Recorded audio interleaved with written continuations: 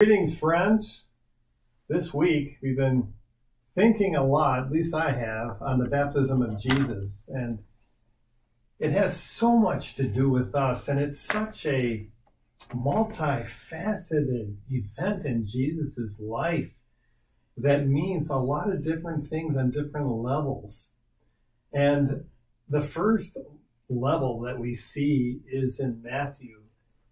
If you want to have some fun, look through the first 7 chapters of Matthew and compare the narrative of Jesus with the narrative of what we know of Israel in Genesis and Exodus and all the parallels. And you'll see that Matthew constructed his early life of Jesus in the beginning of his ministry on the pattern of what we have of ancient Israel. And what he's really saying here, Matthew, is that Jesus is the ultimate Israelite. He is the fulfillment of Abraham and all the promises. He is the one who got it right in life. And the ancient rabbis even said that there could just be one person who actually was sinless and got it right, the whole world could be saved. And they were right, because that's exactly what is happening with Jesus. And so in that narrative, we see that the baptism of Jesus corresponds to the Israelites passing through the Red Sea. And the baptism and the passage of the Red Sea are definitely parallel in the Bible. And then we have the fact that there has to be, in the ancient world, ancient Hebrew world, a connection between the prophet, whose job was to anoint the king and legitimize the king in God's sight. And prophecy died out with kingship in the Old Testament because the two were essentially connected. And so when John the Baptist came on the scene, whoa, people were expecting a king, because in their mind, prophet, king went together. And indeed, that's what happened with Jesus' baptism.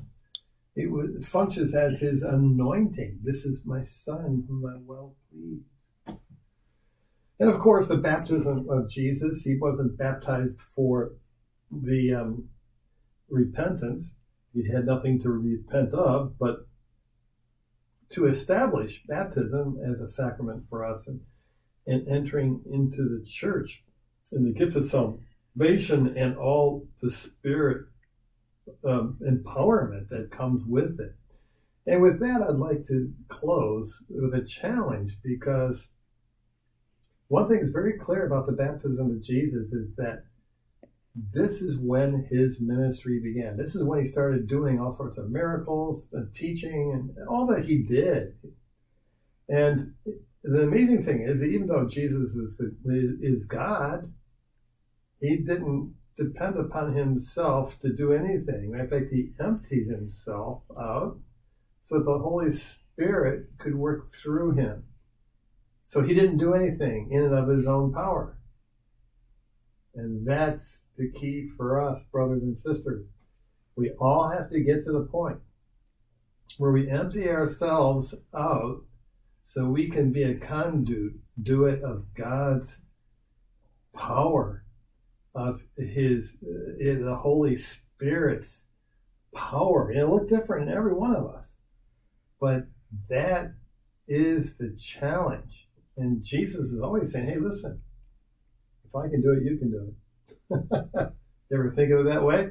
Well, that's how Jesus would like to have you to do it. And that's what the excitement of all the early church is all about. They're doing things that are so cool, that's so beyond their own nature, you know? So the baptism of Jesus has a lot to do with you and me and in this church, and how we should function by the power of the Holy Spirit. God bless.